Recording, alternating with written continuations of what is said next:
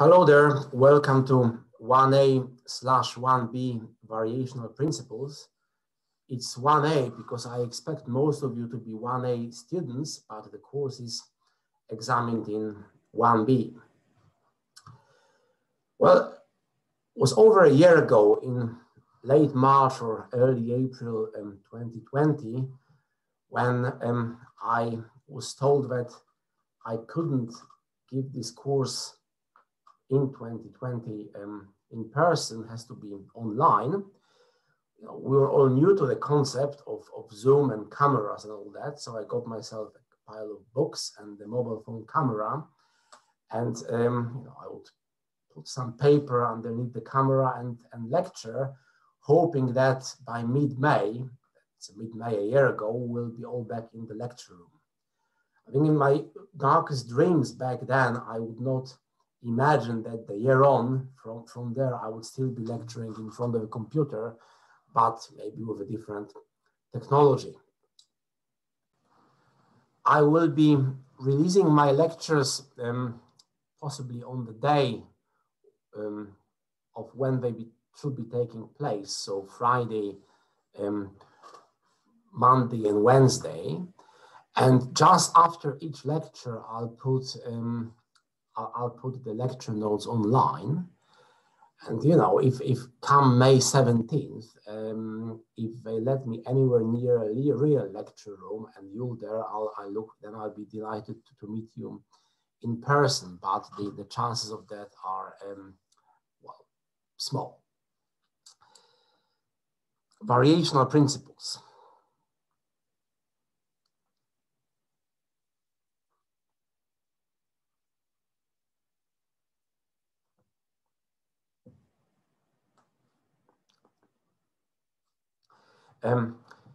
Well, it's a course which brings up pure and applied mathematics together with theoretical physics in one. And unlike many other areas of mathematics, it can be traced back to a single problem or a question asked by Johann Bernoulli in 1696. So I'll start off today telling you about a bit of a history and giving you the motivation for the subject. So it'll be an example of a problem which we'll later regard as a variational problem. And this goes under the name of the brachistochrone problem.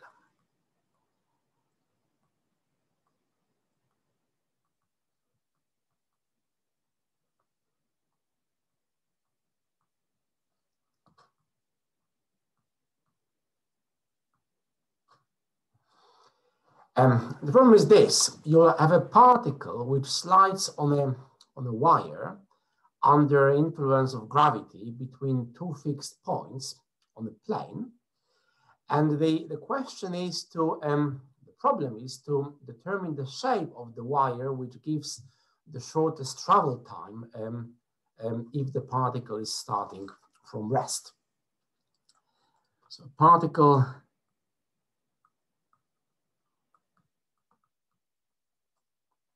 slides on the wire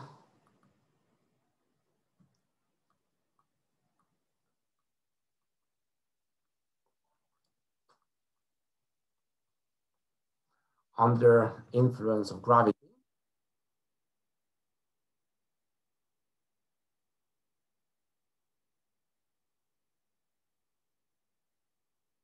Between two fixed points.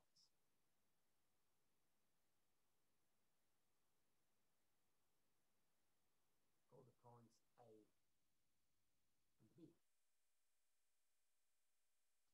Which shape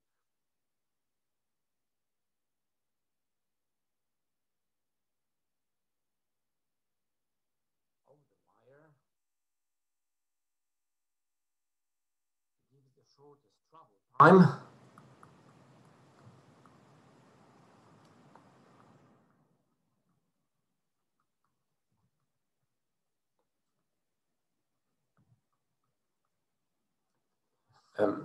assuming that the particle is starting with zero velocity, so starting from rest.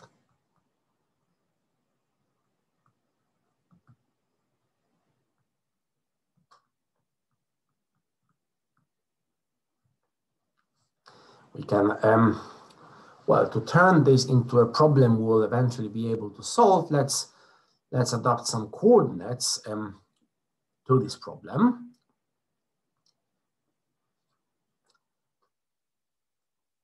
It's a problem on a plane, so I'll have the y-axis going up and the x-axis going to the right. Let's say that I'll choose the point A to be the origin and point B to be somewhere on the plane. So the point A has coordinates x1 and y1, which I choose to be 0, 0. Point B will have coordinates x2 and y2, which with our convention will be negative. And what I'll do now is I contemplate all possible shapes, all possible curves, smooth, let's say, curves joining these points A and B. So maybe the curve will look like this, or like that. And I aim to compute the travel time between A and B along all those curves. And the assertion is, if this problem has a solution, that there is some optimal shape of the wire, so some preferred curve, so that the travel time between A and B is minimized along this curve. The problem was posed by Johann Bernoulli,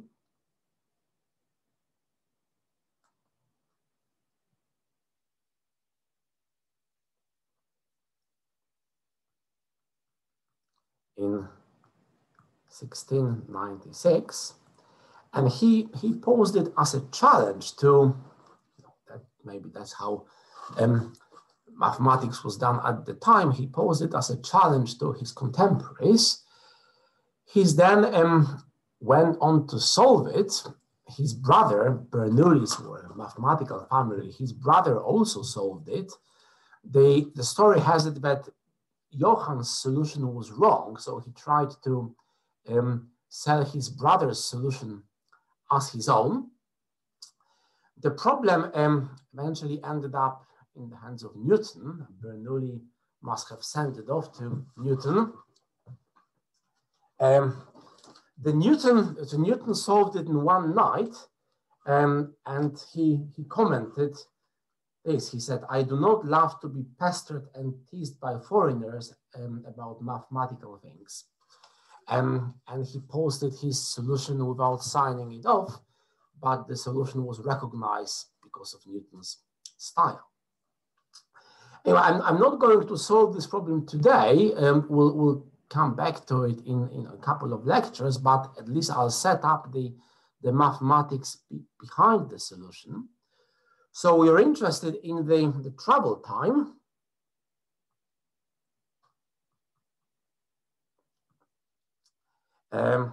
Call it capital T, and it's an integral of dt. So it's an integral between these 2 points, A and B, of dl, where dl is the infinitesimal line element, divided by the velocity, which depends on x and y. Okay, well, how do we make this more concrete? We're going to use the energy conservation principle. So the kinetic energy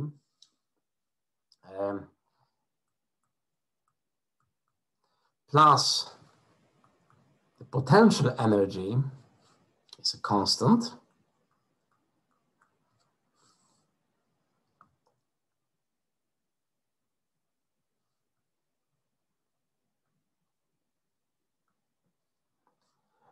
The kinetic energy is a half of mv squared.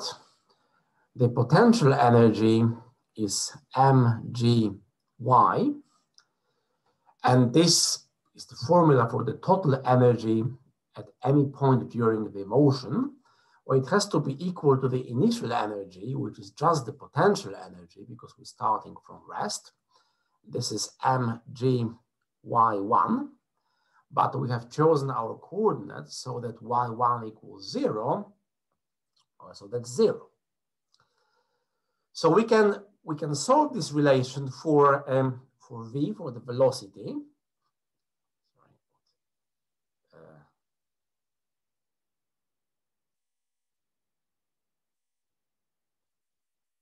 This gives us v to be a root of 2g, where g is the Earth gravity, times minus the square root of y. And this I substitute for my formula for time. So when I do that, I find that I need to minimize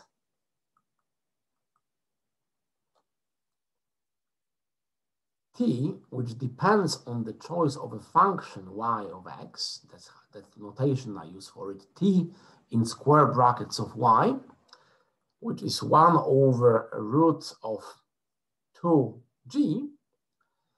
And then I integrate from 0, which is my x1, to x2.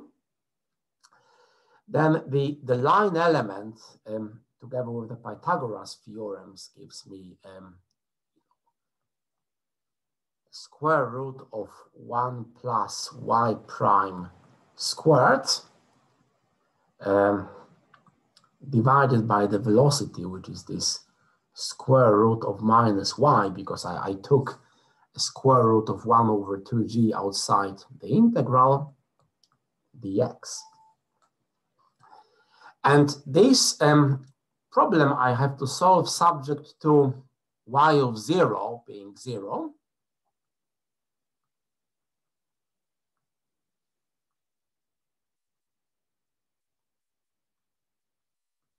And y of x2 being fixed number, let's call it y2.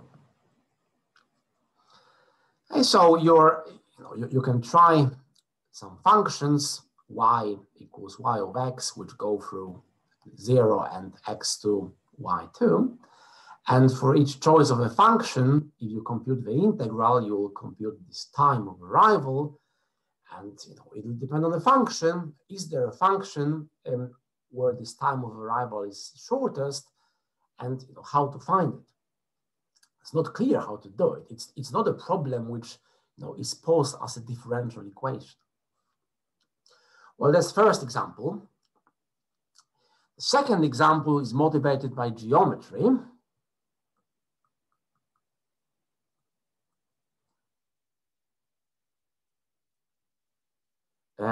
It is a problem of finding geodesics. These are the shortest paths. In our case, shortest paths of 2 points on some surface.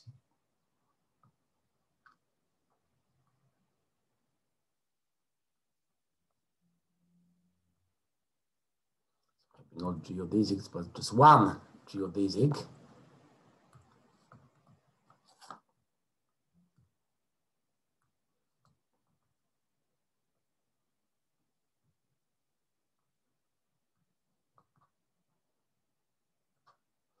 Shortest path gamma between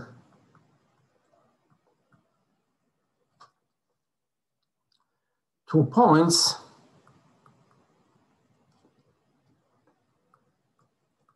on a surface, sigma, and assuming that such a shortest path exists. When we'll talk about geodesics later in the course, we'll see, and later in 1B geometry, you'll see that these geodesics do not always exist.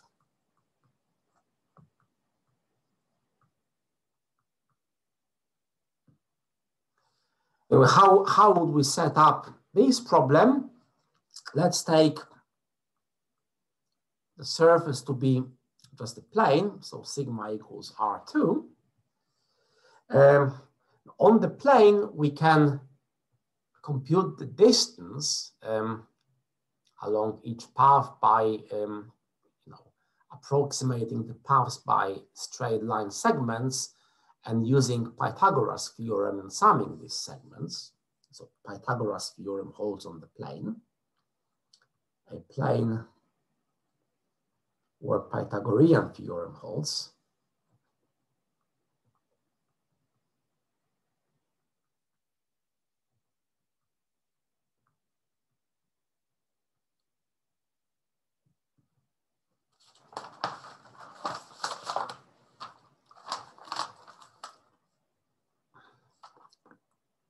And let's adopt a coordinate system on this plane.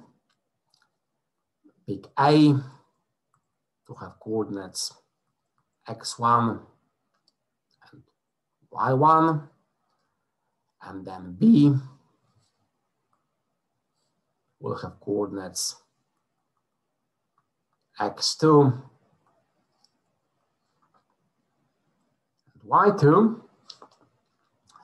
We can then calculate the distance from A to B along any path. But unlike in the previous example, for that one, we, or most of you can guess what the solution is going to be. So we would expect the shortest path between A and B on the plane to be a segment of a straight line.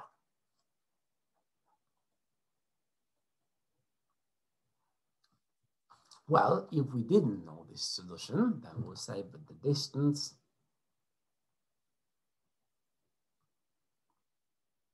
along any curve gamma joining A and B is of the form capital D, which depends on y as a function of x.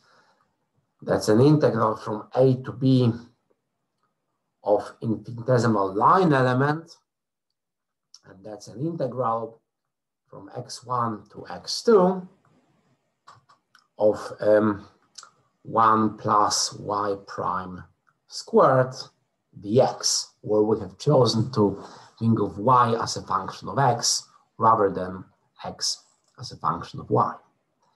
And in this geodesic problem, we seek to minimize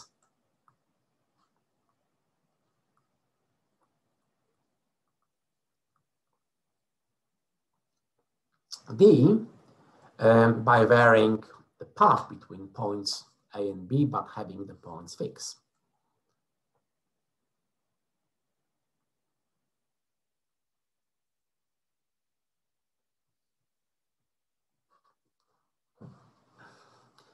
Okay, so there are two different examples, but they well, they have something in common. We want to minimize, or sometimes we will want to maximize an integral where the integrand depends on an a priori unknown function. So let's pin down the mathematics.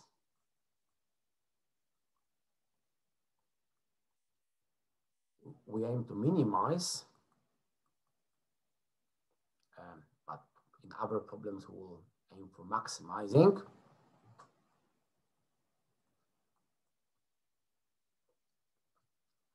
An object of the form capital F of y, which is an integral from x1 to x2 of some little f, which can depend on x,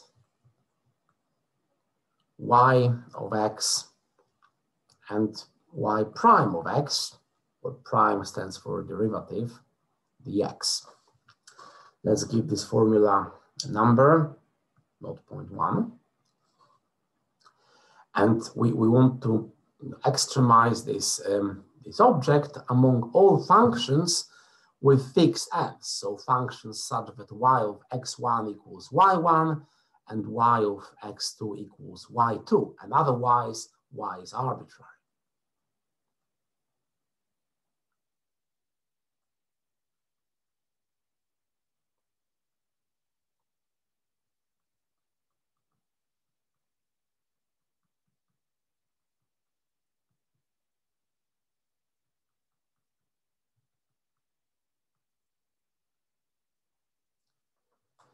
Now, what sort of object is it, this 0.1? It depends. It depends on the function y, which we don't know, and it produces well, a number at the end of the day if we can perform the integral. So this is a function, but not on the space of numbers, not on the number line, but it's a function on the space of functions. Something like that is called a functional.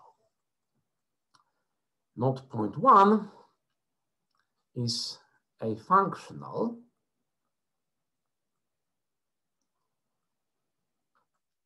A function on the space of functions.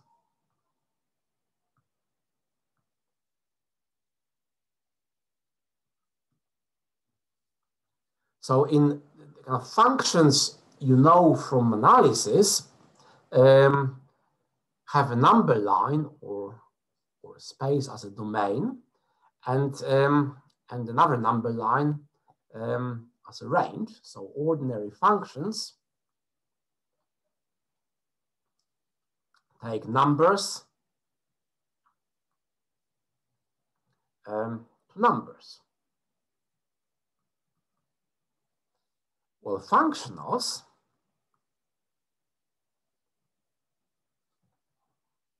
take functions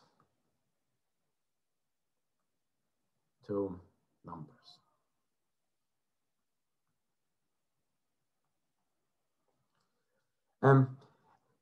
An example of a functional is an area. So for example, area. So I'll have I have 2 points on the x-axis.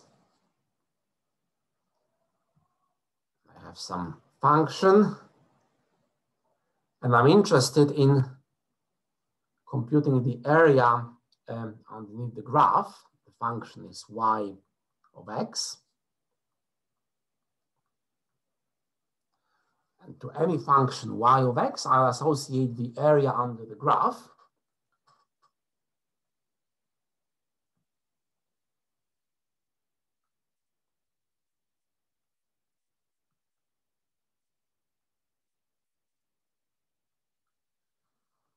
Well, in this case, I just need to integrate y between x1 and x2.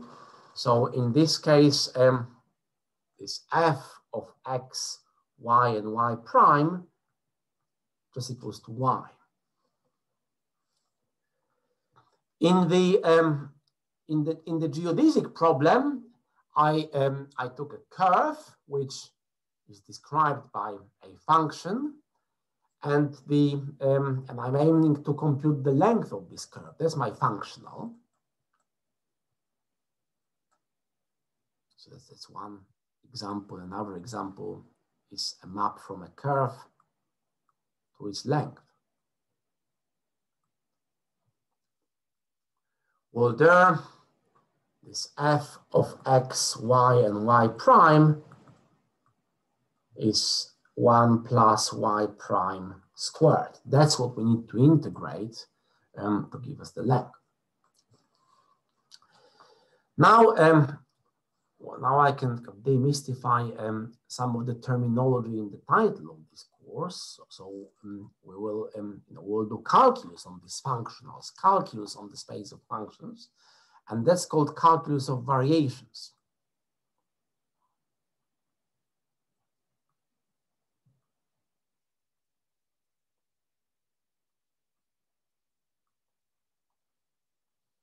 The problem of calculus of variations is finding extrema, minima, maxima, sometimes saddle points of functionals on spaces of functions which need to be specified a priori.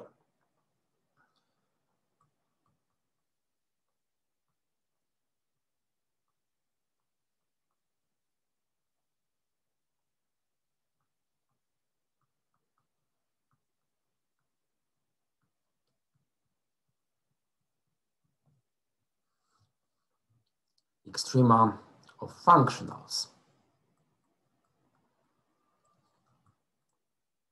on spaces of functions.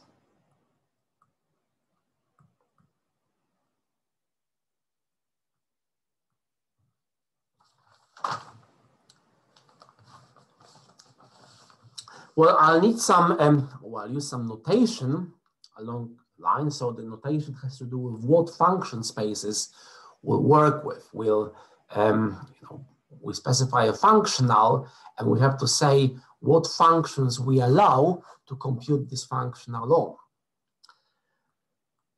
This notation, I hope, will follow your 1A analysis notation.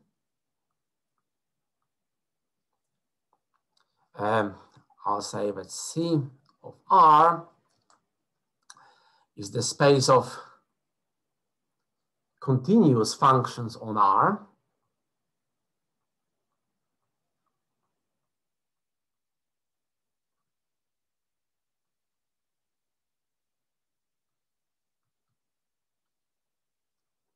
Then Ck of R will denote a space of function with continuous kth derivatives.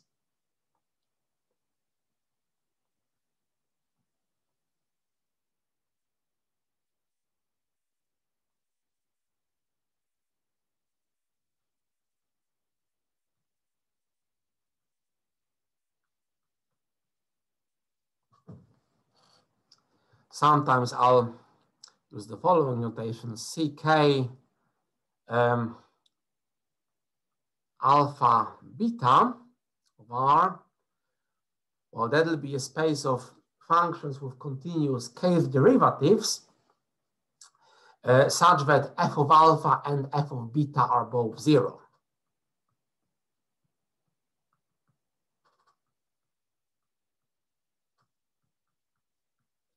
Functions with fixed values at endpoints. And it'll be important. I mean, this course is offered, so to say, by DAM. So those who subscribe to division into pure and applied mathematics might want to call this applied. Nevertheless, amount of rigor is necessary, and one bit which we'll have to be careful about is the need to specify the type of the function space beforehand, before we start computing these functionals. So need to specify the function space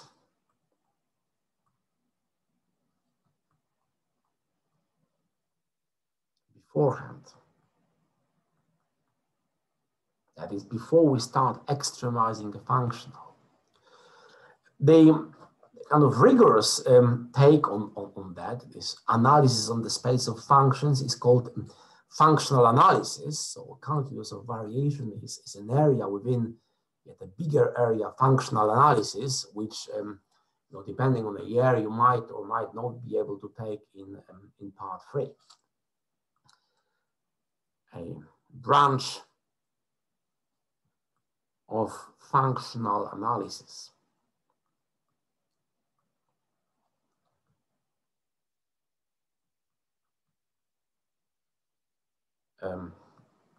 See part 3. It's the kind of analysis on the space of functions.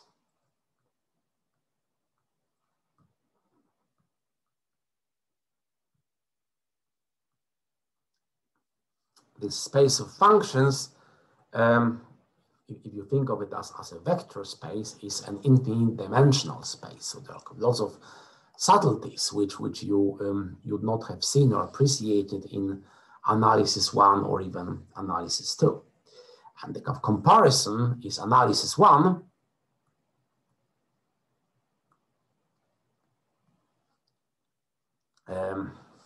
That's the analysis on the number line.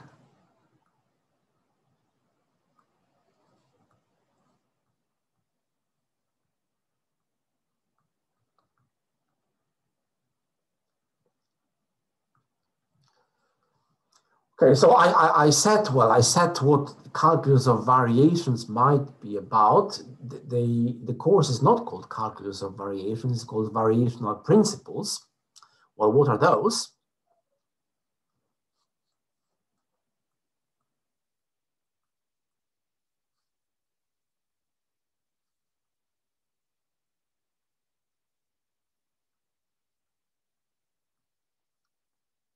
That's the name of this course.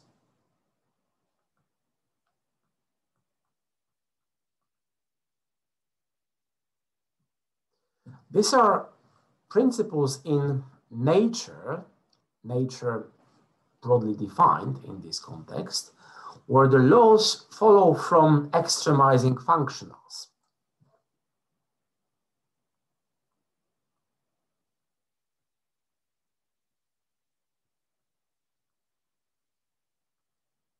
You might have nature with capital N, depending on your philosophical perspective.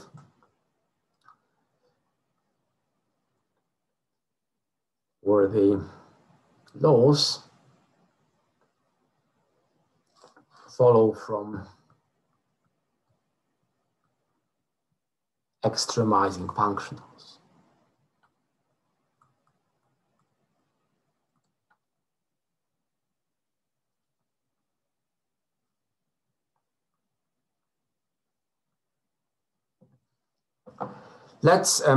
Let's look at examples of variational principles, which we'll discuss later in the course.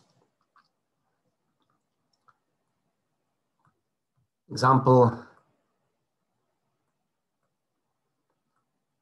0.3, the Fermat's principle.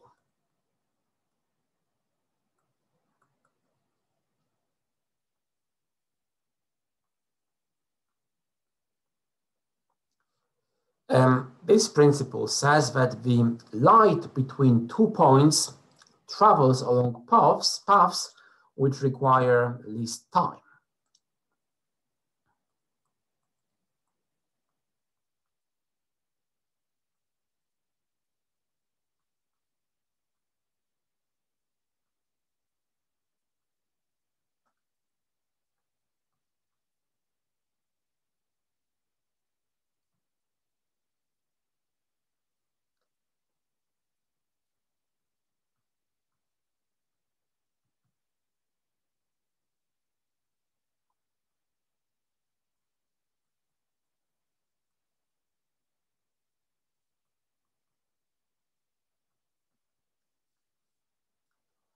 Another example, famous example of a variational principle is the principle of least action.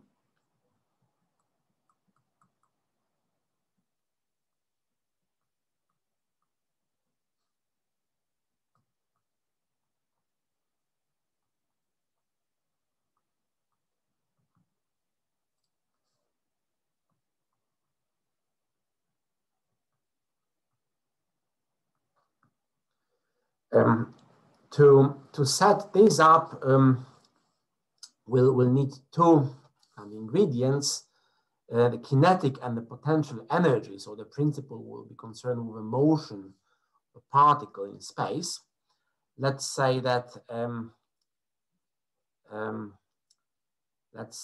capital T, I called capital T time before, but I'll be using it for energy. Well, at least in this principle, capital T is the kinetic energy.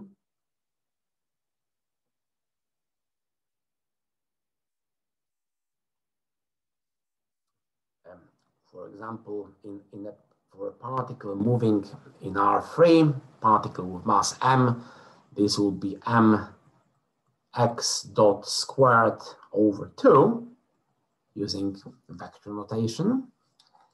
And V is the potential energy. And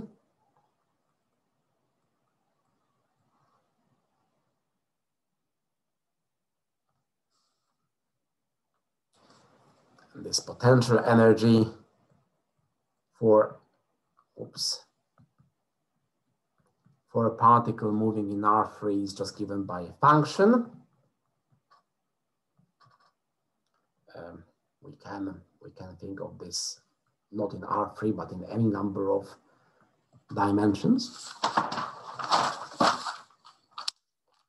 Well, then, in terms of this kinetic and potential energy, we define a functional, which we associate to a path. So a functional path in Rn is defined to be an integral from T1 to T2 of the difference between the kinetic and the potential energy integrated along a parameter on this path, which we often identify with time. So we have the space, which in applications to everyday physics could be R3, but it could also be another space, maybe Rn. And we have 2 points corresponding to the values of the parameter along the path T1 and T2.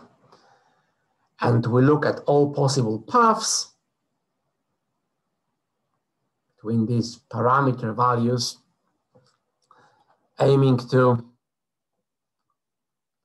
select a path along which this functional, which is called the action, is minimized. So this is called action. And the principle of least action is that the action is minimized along the paths of motion, given the potential and kinetic energy. Action is minimized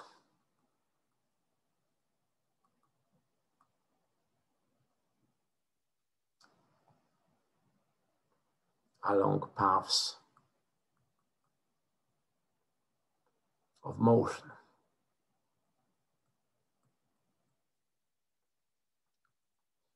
So in the kind of examples I gave in brackets, if the kinetic energy is the standard one, mx dot squared over 2, and the potential energy is given by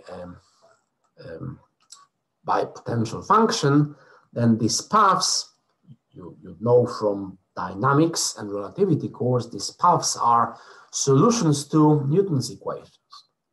Mx double dot equals minus the gradient of the potential. So what should be the case is that these Newton's equations should follow from the principle of least action by extremizing the action functional. Well, you can, if you think about it a bit, as people did and still do, you'll find it to be a rather attractive approach to mechanics, to laws of physics.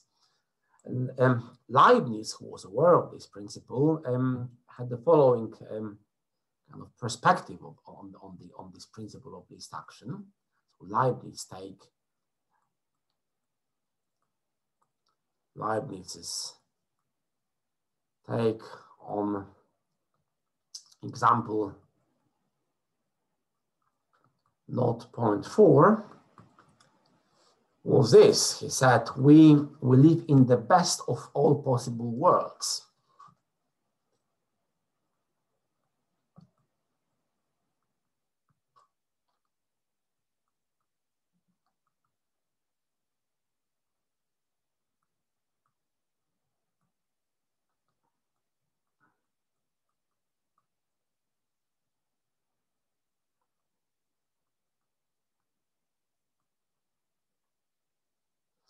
Why? Well, because nature, given this concept of energy, which is then turned into action, nature extremizes this action functional and chooses the most economical path.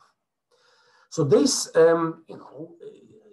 this was taken over and is still taken over by philosophers and theologians, and it might take you from science to theology.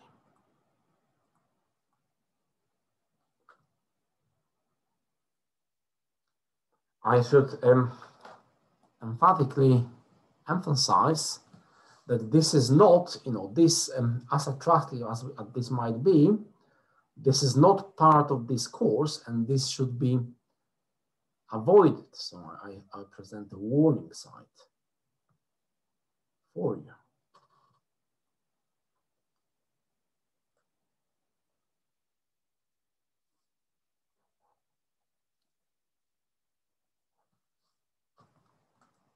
Not because it's rubbish, but just because it's not going to be covered in this course.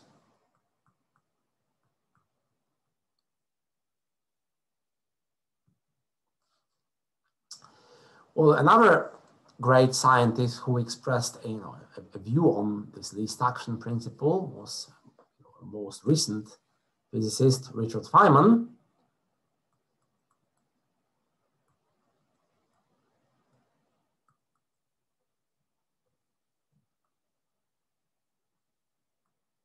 Feynman's take on example 4.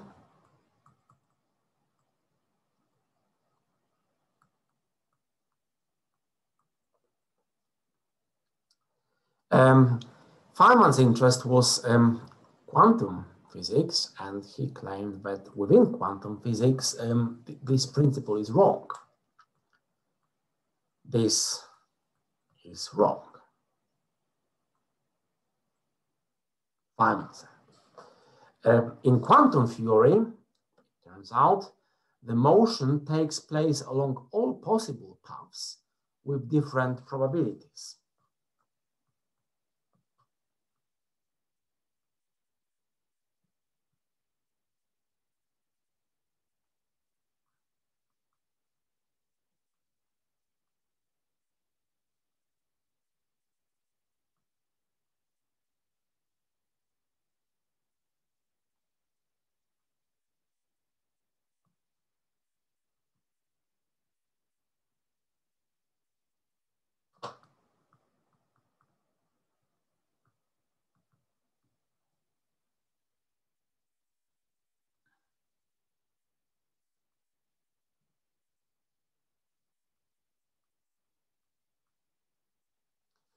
If you're interested in this perspective, you'll have to wait for part 3 and take quantum field theory course, where Feynman's approach, known as the path integral approach, is I think lectured.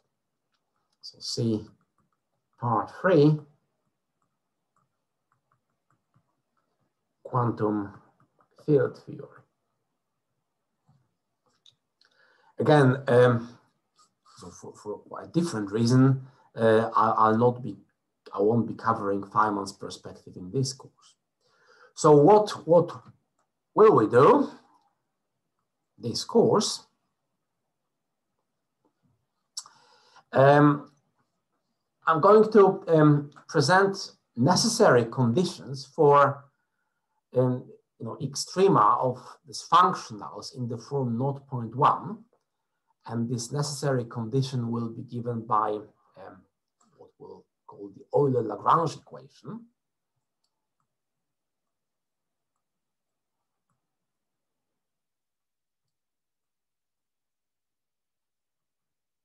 Necessary conditions for extremum of 0.1, the Euler-Lagrange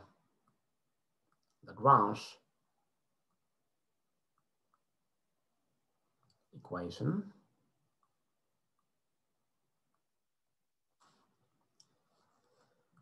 I'll be giving loads of examples.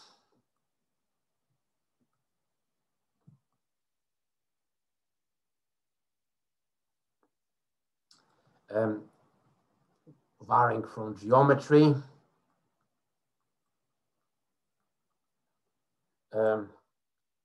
physics. We'll look at problems with constraints.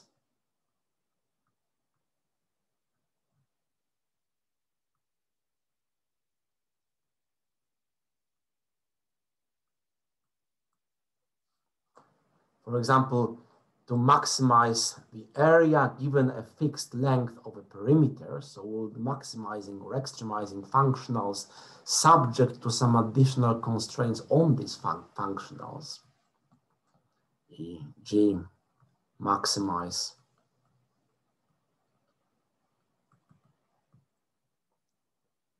the area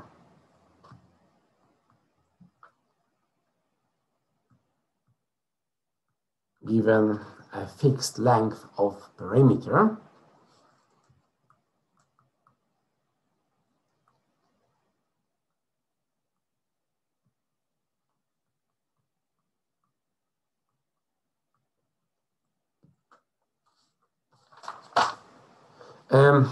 We will also, at the end of the course, look at sufficient conditions for this extrema to be minima or maxima.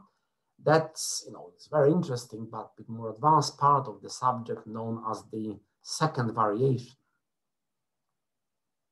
Second variation. Some sufficient conditions.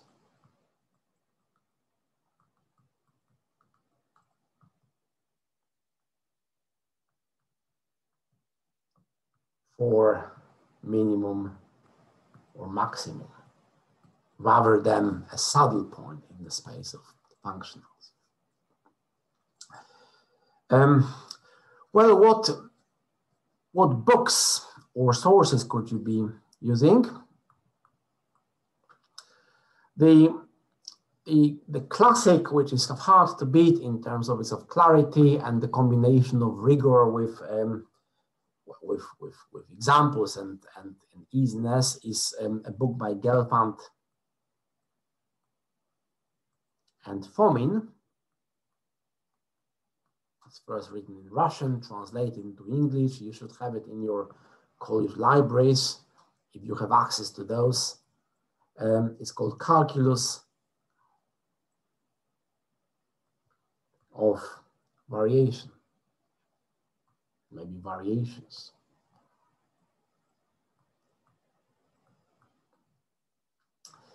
Then there are some dumped lecture notes online.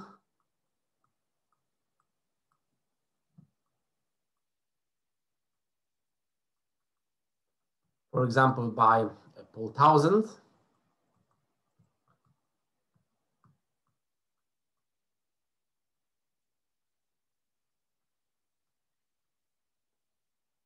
But then, I aim for these lectures to be self-contained. If you follow Paul Townsend's notes, then you'll be, well, don't be alarmed or disappointed or upset if you find that my notation is different and the order which I'm going to take, notation is only somewhat different. It's not a big deal. The order to things I'll take will be different, but the content is very similar. So different order,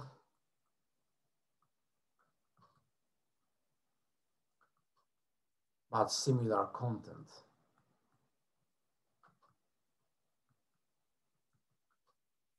As two.